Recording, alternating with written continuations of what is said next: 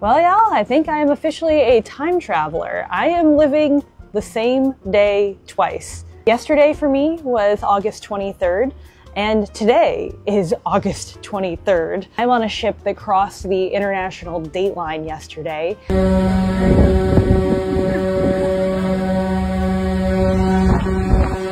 So we were operating on GMT plus 12, which was the time zone of where we left in Majuro and the Marshall Islands. And now we changed our ship time over when we crossed the date line, but that actually means our time didn't change, only our date did, because we went from GMT plus 12 to GMT minus 12. So I get to live a second August 23rd Saturday, which is pretty crazy. All of our boards say August 23rd again for our schedule, so I don't know, pretty cool experience. Cue all of the Groundhog Day and Heat of the Moment references if you're a Supernatural fan today.